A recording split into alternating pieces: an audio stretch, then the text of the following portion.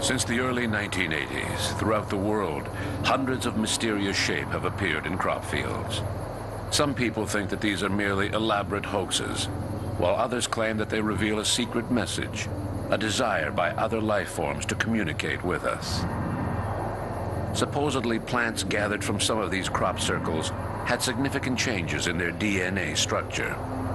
Some people have even succeeded in filming the creation of one of these extraordinary shapes. If these films are real, then the crop circle phenomenon deserves a place of honor in the field of extraterrestrial activity.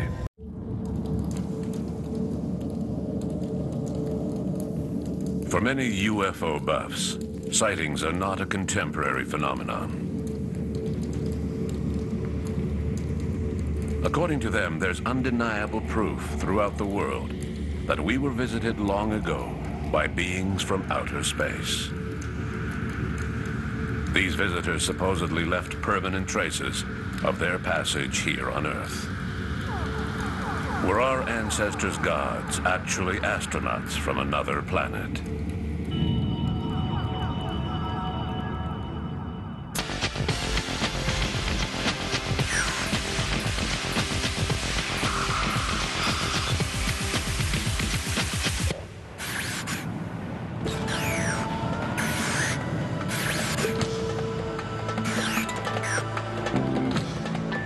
In the aftermath of World War II, the UFO phenomenon became all the rage in the media. At first, it was thought that these unidentified flying objects were Russian or American secret weapons. Then the public began speculating that they were alien spaceships. Apparently, these mysterious visitors were concerned over the invention of the atomic bomb. Then, in the 1960s, popular authors threw a spin in the contemporary timeline of these sightings. They explained that aliens had not landed for the first time in 1947, but rather several thousand years earlier. Louis Pauwels, Jacques Bergier, Robert Charroux, Zecharia Sitchin, and especially Erich von Daniken heralded in this new vision of ancient astronauts. There's another whole area of interest in UFOs, which is usually labelled the ancient astronauts, and most popularised by the author Erich von Daniken, and in fact actually by a lot of other people even before him. He, as often happens, he was more the person who brought it to the public than actually created much of that in the first place. He certainly extended his researches beyond what a lot of those had done, and I'd have to say I think sometimes some of his researches were, shall we say, a little shaky at times. What he did in real service, more than the evidence he put forward, was that he brought the subject to the fore and he got people interested in it, and some of those people did very good research into it. Ancient astronaut theory basically says that the if you like, UFO people or some kind of entities visited the Earth many, many years ago and were part of the formation of our history. There are many possibilities. They could have been the entities that we regarded as our first gods, perhaps. They could be the origins of the human race. They could be the people who created the human race and so on. And ancient astronaut theory certainly looks back on that as that possibility. Alors, la théorie des anciens astronautes, the theory of ancient astronauts, which has a very long history, was first introduced to the public in the 1960s, when Louis Pauwels and Jacques Bergier wrote a book on the subject called The Morning of the Magicians, which became a huge success.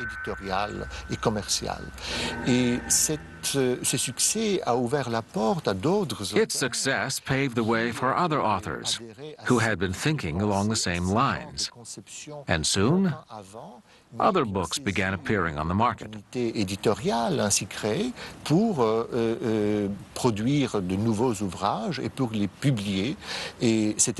1963, French author Robert Charroux wrote a book dedicated solely to the theory of ancient astronauts.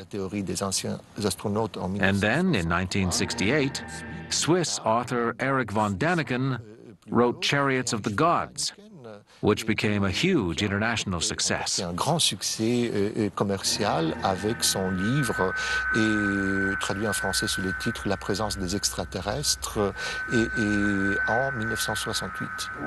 À la fin des années 60, donc, In the late 1960s, Swiss author Erich von Däniken wrote a bestseller called Chariots of the Gods, colossal, immense, which explained how aliens had visited Earth in ancient times and had crafted dozens of famous archaeological relics. ont visité la Terre dans le passé, His theory soon spread throughout the la world. construction archéologique.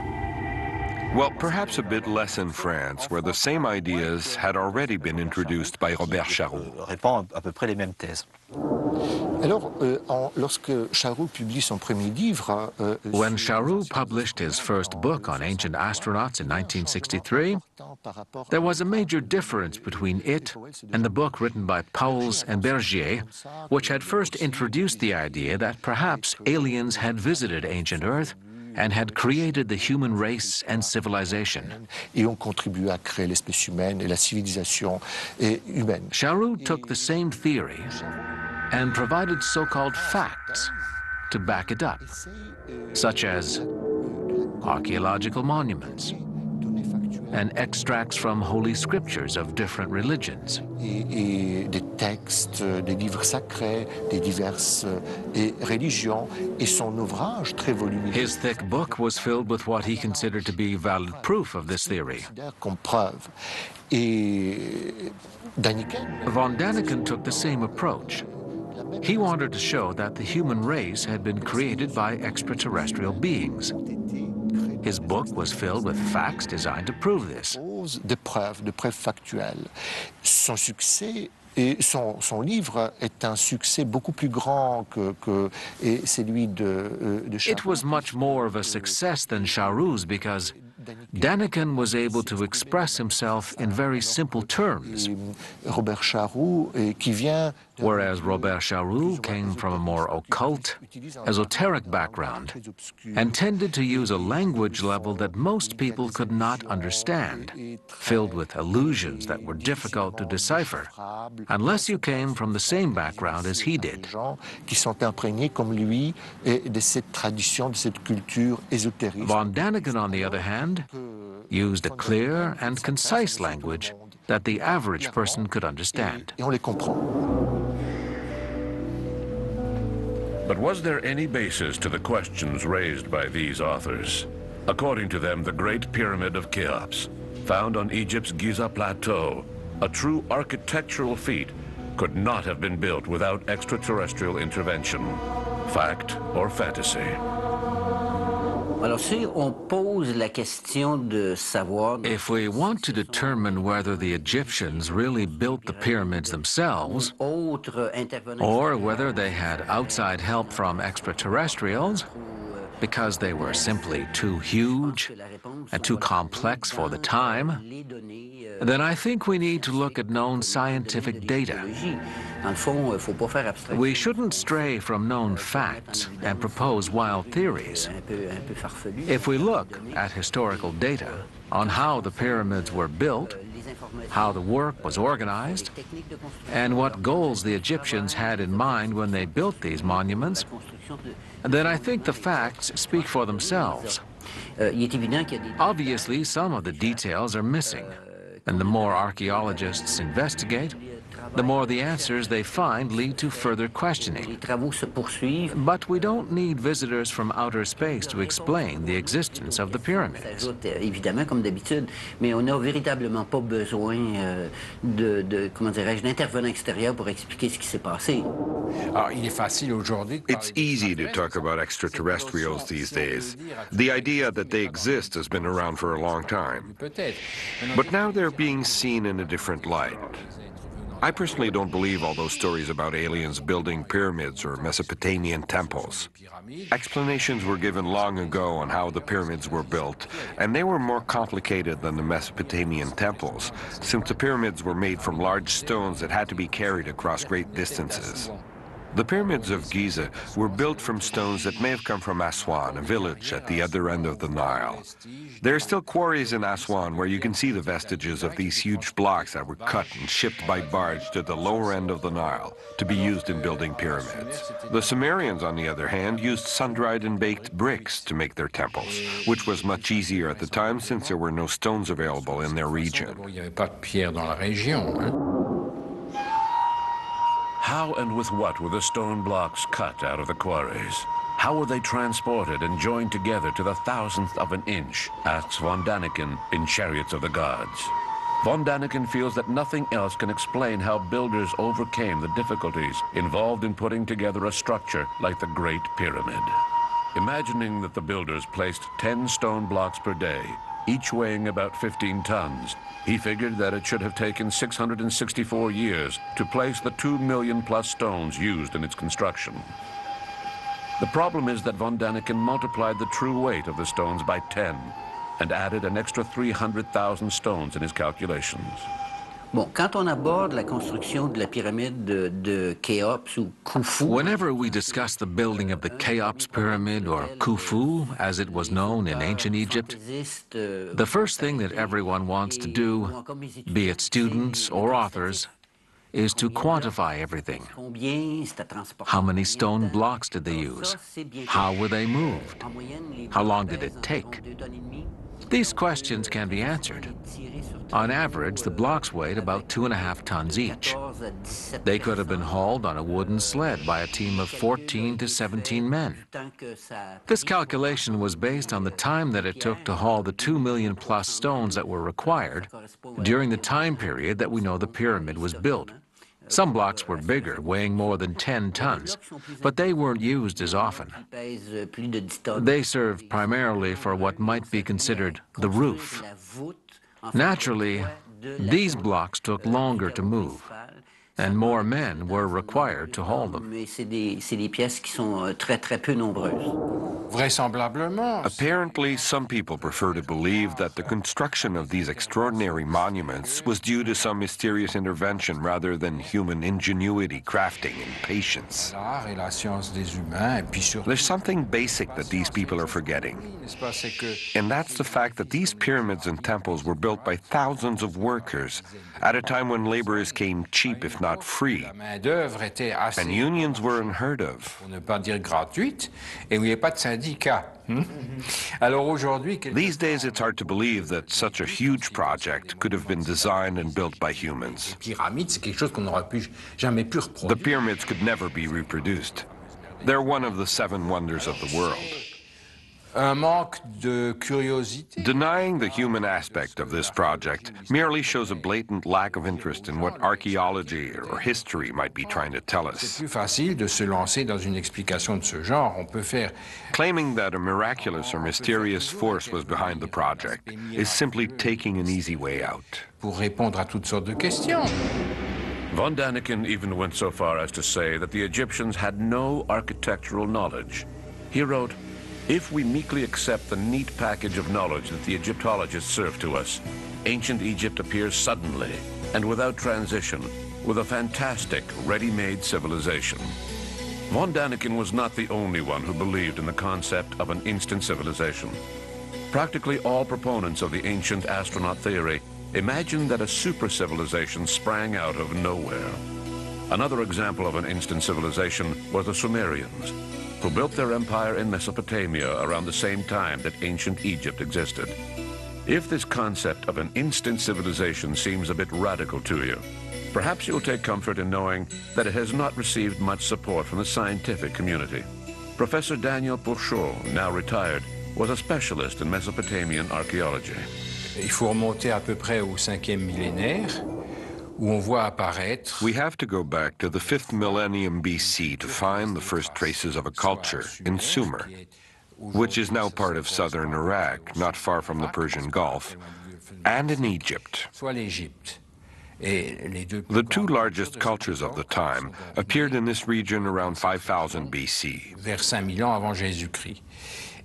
We can refer to them as cultures.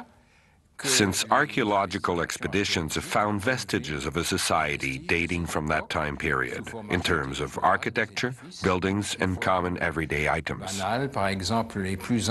For example, the oldest artifacts found were painted ceramic plates dating from the 5th millennium BC. After that, archaeologists found statues of all sizes. These cultures developed gradually. We have artifacts from Sumer and Egypt that predate the time when these societies began to record their history, which was around 3200 BC.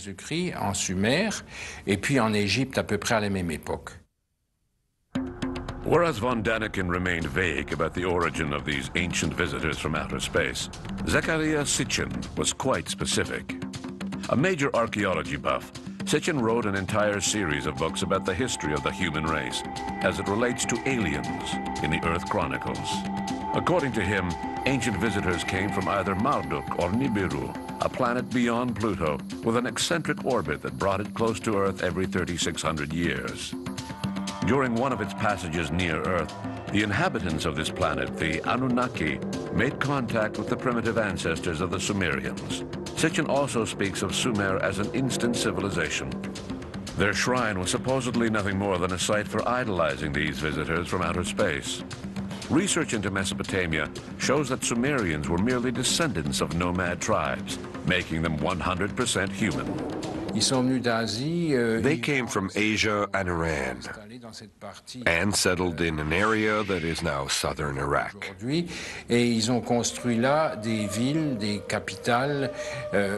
built city-states like Ur, Uruk, and Lagash, each of which had its own leader. At one point, the leader of one city-state decided he wanted to rule the entire region, which he more or less succeeded in doing. Some city-states were strong and independent, while others were more passive and submissive. There were political movements. This first Sumerian civilization was invaded and occupied by the Gutis, who ruled for a while, but ended up assimilating into the population. There was a subversive movement by Sumerians following attacks by King Sargon. The Sumerians took the upper hand culturally, at least, for a very long time. And in terms of religious practices, they ruled until the Christian era.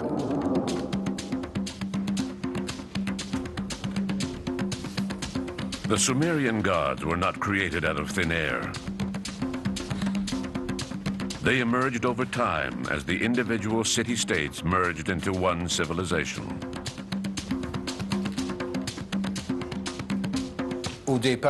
At first, there was a divine trinity, consisting of An, Enlil, and Enku.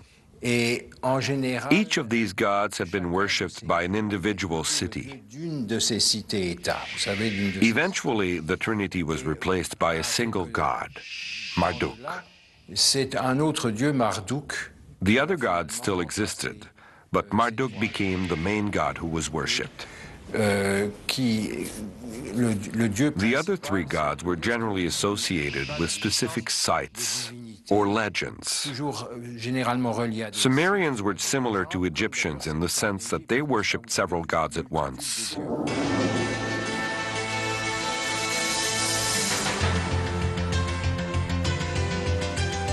Sitchin's most radical concept was that of a 12th planet in our solar system, based on the precept that the sun and moon were considered as planets in ancient times. Professor Michio Kaku, one of the world's most well-known quantum physicists, doubts that any major planet exists past Pluto, the furthest in our solar system. Some scientists have speculated that there is a 10th planet, a planet beyond the orbit of Pluto. Well, beyond Pluto, we have what is called a Kuiper belt. These are small pieces of debris made out of ice, a cometary belt, too small to form a large planet. Also, we realized that if there was a 10th planet, it would cause gravitational disturbances. That's how we discovered Neptune. Neptune tugs on Uranus. And that's how, by looking at Newton's laws of motion, by the power of pure mathematics, we were able to locate the position of a hypothetical planet called Neptune. Now, the orbit of Pluto, even though it's eccentric, is calibrated according to Newton's laws of motion. We don't see any large perturbations on Pluto's orbit, other than the fact that Pluto itself has a moon. Given the fact that Pluto has a moon, we can track the trajectory of that two-body system, and we see no basic deviation from Newton's laws of motion. That's why we don't believe that there is a 10th planet.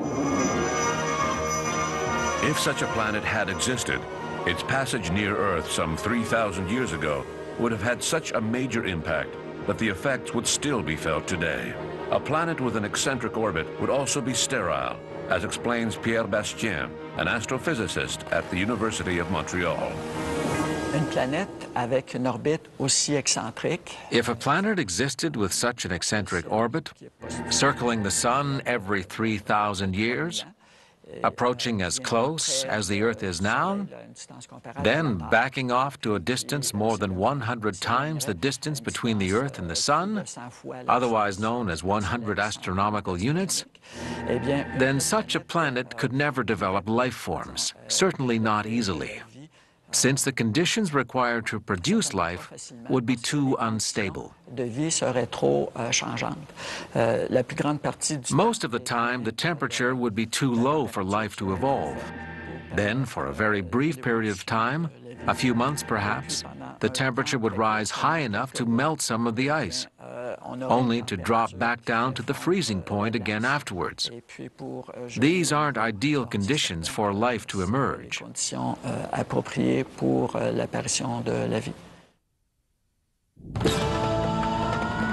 Despite the strong criticism of Sitchin and von Daniken's speculations, the idea that extraterrestrials rank up amongst the gods was not dismissed by everyone as a mere flight of fancy. Jean Cazot has written several books about UFOs. He feels that the ancient astronaut theory is the only explanation for mysteries found in major religious works, such as the Bible or the Mahabharata. The theory of ancient astronauts is fantastic. According to the theory, visitors were here before we were, and perhaps we are the visitors. Perhaps we were co-creators of the human race. I'm not saying that the theory jives with the childish view of the Raelians, who simply put a spin on the stories found in the Bible. It's actually quite feasible to imagine that we co-created the human race with extraterrestrial beings who came to Earth to assist in human evolution.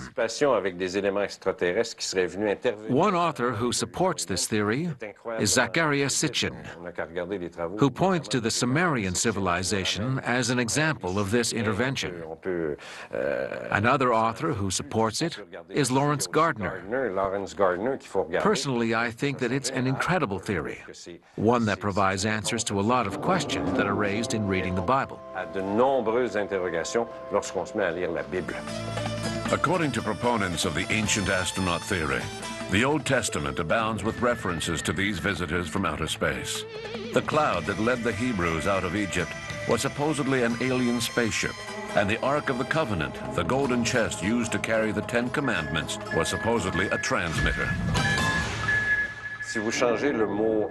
If you replace the words archangel, angel, and Yahweh with more modern words, you will see that the stories in the Bible are quite similar to stories we hear these days. Take, for instance, the time when Yahweh presents himself to Joshua and provides him with strategic plans.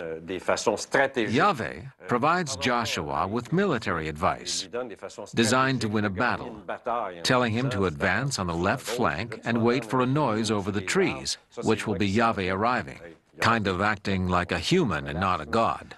If we look at the story through the eyes of this new theory, we see that it was a real person who appeared over the trees, someone armed with technological and mental abilities far exceeding anything known by the primitive Hebrews who lived 2,000 or 3,000 years ago. If the Bible describes actual events that happened, then it's only natural for us to have questions about those events.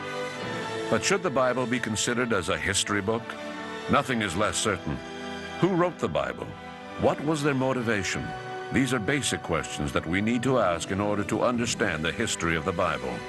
Robert David of the University of Montreal is an expert on the books of the Old Testament. The scriptures were written over a period of approximately 1,000 years. People in positions of authority had to find a way to carry on their traditions. Scribes were charged with recording some of these traditions, but who wrote them and when? That is what remains at the crux of the controversy. For instance, look at the Torah, the first 5 books of the Bible, which were supposedly written by Moses. It seems quite clear nowadays that Moses didn't really write those. They had to have been written much later. There has been some debate over when exactly these books were written, but it has been concluded that the Torah, as it appears today, was written somewhere around 500 BC. It's estimated that Moses lived somewhere around 1200 to 1250 BC, which means that the traditions were carried down verbally for close to 700 years. Very little was written down at the time. When I say that, we need to keep in mind that these books were not presented as news stories back then. There was no such thing as journalism at the time. Certain people were charged with writing down the specific objectives of a community, which was generally to spread the word that Yahweh was God, the God. The books of the Old Testament were written from a certain perspective relating to the Torah, and this perspective was continually changing with each author. They were not objective.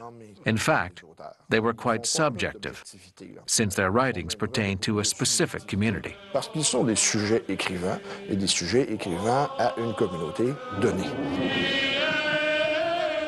Objectivity aside, the Old Testament contains passages which raise valid questions.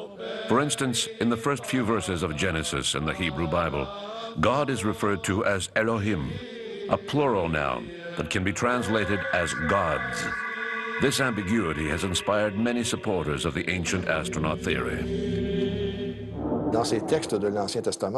In the Hebrew Scripture, several different words are used to express the concept of God.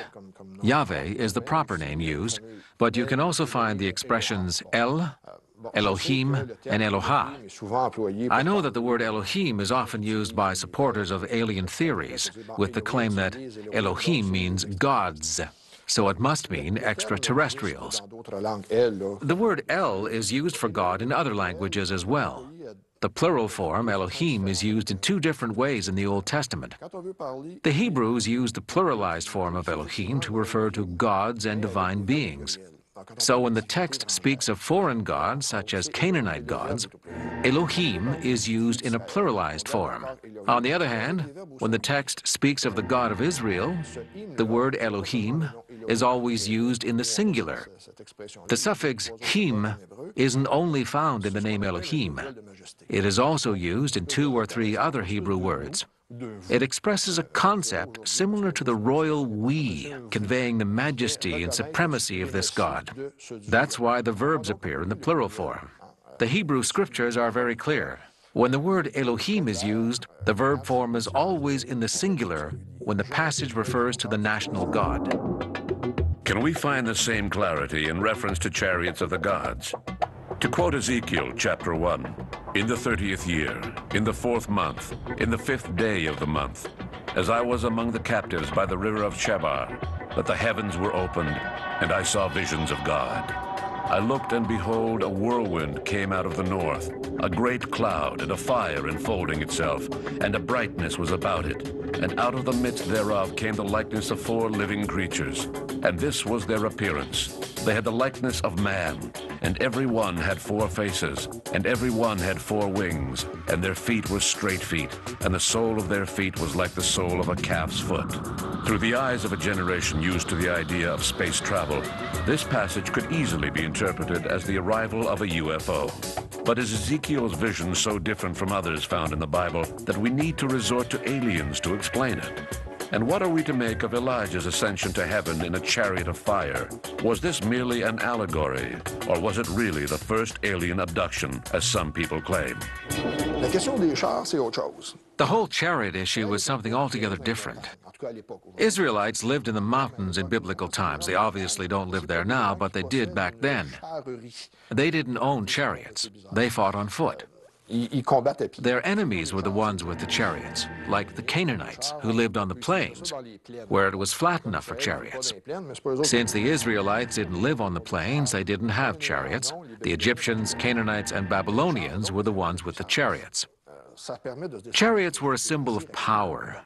With a chariot, you could travel quickly from one place to another. Generally, chariots were used symbolically in the scriptures, and here I'm thinking of Elijah and Elisha, since they were closely linked at the time. Elijah fought in the name of Yahweh against Baal, the god of Canaan, and against other pagan gods. One way to portray Elijah as a fighter is to put him in a chariot. That's how you win against great armies. This concept of a chariot of fire came from Deuteronomy.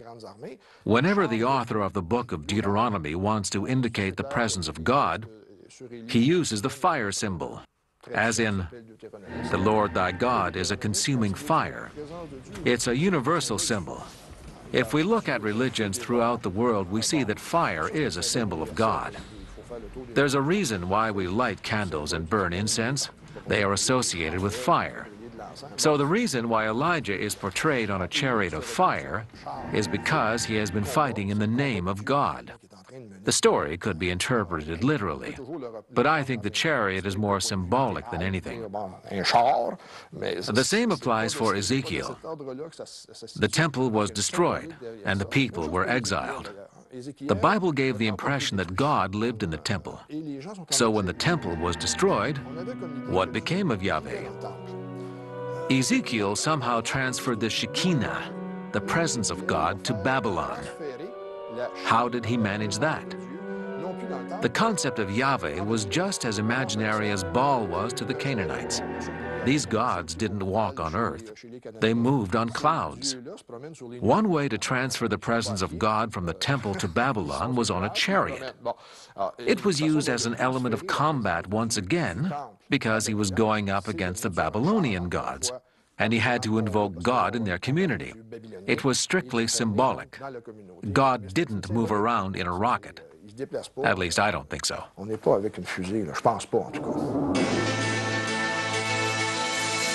Despite these explanations, the Bible continues to fascinate mystery lovers. Each new book written about ancient astronauts inevitably contains countless references to the Old Testament. This fascination with the Bible is understandable. Je pense que la Bible comme œuvre. As a man-made creation, the Bible attests to the incredible history of the human race. People are always quoting the Bible because it's a monument of sorts, accessible to all as compared to other books that are more difficult to comprehend. The Bible is easy to obtain, to read, and to understand to a certain degree. There are a few passages that aren't quite clear, but in general, it's not hard to understand. Quoting the Bible means going back to the foundations of human history, looking up the fundamentals in a founding document. I think that there's something to be said for the use of biblical references. This is true for those seeking aliens in the Bible, but it's also true for devout believers who are seeking elements to reflect on. If we were to examine the Quran or any other major religious works, we would find plenty of material open to interpretation. When you start from a certain point of view, you can find pretty much whatever you want to support your view if you look in literature throughout the world. I feel that it's important that the Bible is a monumental work that everyone is familiar with and that can be easily consulted. The problem lies in what people do with the information that they find. That will always be the case. People will always run into problems if they try to take every story literally, because some things just could not have actually happened. I'm curious as to why people in search of aliens don't go hunting at the bottom of the sea as well, since sea monsters allegedly exist too. Does the Loch Ness Monster exist? It's something to think about. There is an imaginary side to the scriptures which prevents us from taking them literally under certain circumstances. Just because a serpent spoke to Eve in the Garden of Eden doesn't mean that people go around looking for a talking snake. By the same token, why do some people go looking for rockets and Loch Ness monsters in the Bible? Because they are taking it literally. There are traps in taking that approach, since the Bible is filled with codes that represent that time period, and it's up to us to study the Bible and find the symbolic meaning behind the scriptures. We imprint certain codes in our modern material as well. I only hope that 3,000 years from now, when they read our material, they won't make the same mistakes that we are making with these 3,000-year-old scriptures. Otherwise, who knows what strange things might be taking place 3,000 years from now.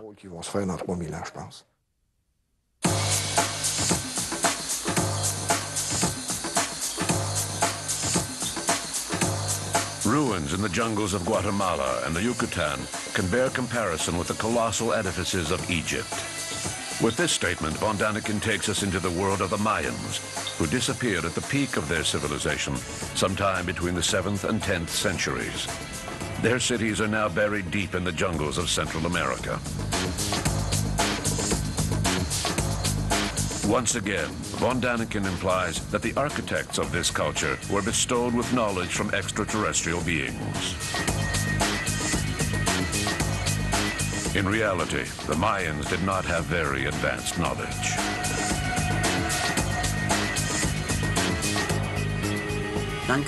Mayan temples were built using very simple mathematical shapes, like the square, the rectangle, and the triangle. The direction the temples faced depended on the solar system, as they knew it at the time. It's easy to jump to the conclusion that these temples are evidence of hidden knowledge. But as far as I'm concerned, that would be faulty reasoning. I would like to see proof of this mysterious hidden information. The proof is spoken of, but never described. Conclusions are presumed without facts to back them up. The way that the Mayan culture was organized and their day-to-day life do not point to a highly complex society. On the contrary, they were barely more than an agricultural society. They had a tiered social structure, very centralized, with a religious base spread throughout small villages. Compared to other ancient civilizations like the Chinese, Mesopotamians, or Egyptians, the Mayan temples are not very impressive. They're big, that's true, but from a technological standpoint, they're not very impressive. In 1949, archaeologist Alberto Ros-Luillier discovered an entrance to the Temple of Inscriptions in Palenque in the Chiapas jungle. Luillier did not get deep inside the temple until the summer of 1952. He discovered the tomb of King Bacal, which revolutionized Mayan archaeology and added fuel to the controversy over ancient astronauts. The lid of King Bacal's sarcophagus was adorned with a scene of a spaceman at the controls of his craft. At least that was Eric von Daniken's interpretation of the stone carving. In von Daniken's vivid imagination, ornaments such as a quetzal, a feathered serpent, and the god Chakmul became a laser gun, landing gear, and the helm of a spacecraft. Archaeologists didn't see anything more than King Bacal on horseback ascending to heaven on a blade of wheat. Regardless of what von Daniken's supporters may say, he didn't simply interpret history. He rewrote it completely. The ease and total lack of integrity with which he made that claim was incredible. He came up with an instant interpretation with no regard whatsoever for the culture and civilization that had existed at the time. The designs and geometric shapes of the stone were typical of artwork found elsewhere during that period. With an active imagination, these designs could be perceived as anything. In the 18th century, they might have appeared as a galley, whereas during the rule of the pharaohs, they might have appeared as symbols representing Horus or Seti. So you see, this scene could be interpreted in whatever manner the viewer wishes. But it's a different matter altogether to jump to conclusions and totally disregard all other information known about this culture. He tried to make a case where there was none. I could just as easily make up something about a subject that interests me. Around 900 AD, the Mayans deserted their large cities in Yucatan and the Chiapas jungle and headed south, leaving behind the temples and pyramids. Von Daniken claimed that this mass exodus was the result of unfulfilled contact with aliens. The gods from outer space had missed an important rendezvous. Did the author really think that the Mayans' behavior was unique? Comme les humains, just as humans must eventually die, so too civilizations must eventually come to an end. The disappearance of the Mayans is not unique in the annals of history. There were other disappearances as well. For instance, some species of animals disappeared, and also other civilizations, like the Sumerians, whose civilization crumbled at the end of the 3rd millennium. As for the Mayans, given their geographical location and the information we can deduce about their civilization, it seems most likely that their culture crumbled after a series of poor crops, drought, and unstable weather conditions. We tend to think that civilizations go on forever, and if they end, it's because of an external force. As a civilization crumbles, we may see economic problems, social upheaval, and desertion of villages. Sometime around the year 1300 BC, the cities of Canaan were also abandoned, following a major economic crisis.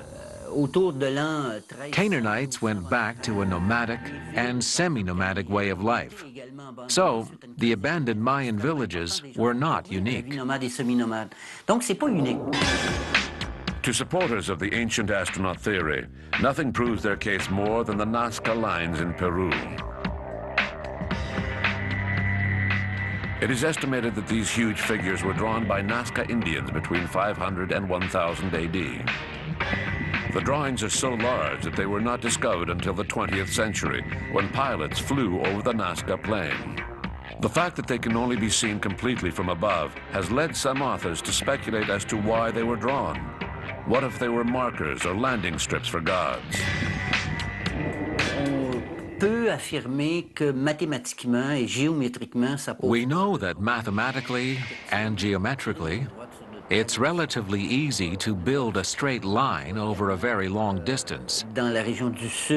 We've seen it done here in this area, and also in the southwest United States, where highways were built in a straight line between cities, passing over hills and valleys, using markers such as sticks and fires. The Romans measured land as they built their famous roads, without the assistance of aliens.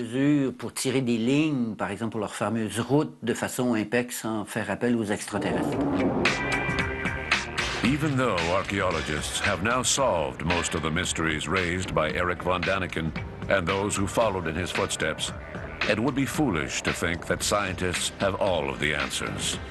History has quite a few gray areas that lend themselves to speculation and interpretation.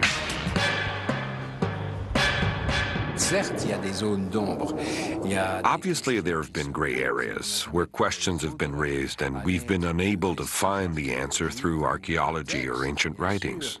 There are still some gaps in our history. But over time, these are being filled in as we make new discoveries and come across ancient documents that have not been previously studied. As they are studied, they address questions that had previously gone unanswered. But we don't need to call in visitors from another world to fill in the blanks. There's no problem here on Earth that requires the intervention of outside forces. At least I haven't seen any up until now. And I'm very open-minded. I would be very happy to learn that we have made initial contact with an alien civilization. I think that would be fantastic. But if the arguments proposed by von Daniken and Sitchin don't hold water, then why is the ancient astronaut theory still so popular? Spending hours and hours with your nose buried in old documents Doing serious research to find out what happened in the past and what objects were used for is not very exciting work. On the other hand, writing a novel filled with fanciful and mysterious ideas, that's a lot more exciting. It has an element of suspense. There's not much suspense in history books, but there's plenty of suspense in those novels. Oddly enough, and in spite of weak arguments to support the ancient astronaut theory, the prospect of a past contact with aliens has led generations of readers to become interested in ancient civilizations. Without this suspense found in books by von Daniken and others following in his footsteps, these mystery lovers would never have discovered the Sumerians, the Mayans, or the Nazca Indians. Eric von Daniken is without a doubt a lousy archaeologist. But interestingly enough, his theories have forced historians to join the debate and explain their material in layman's terms. If it weren't for aliens, these men of science probably wouldn't have stepped down from their ivory tower.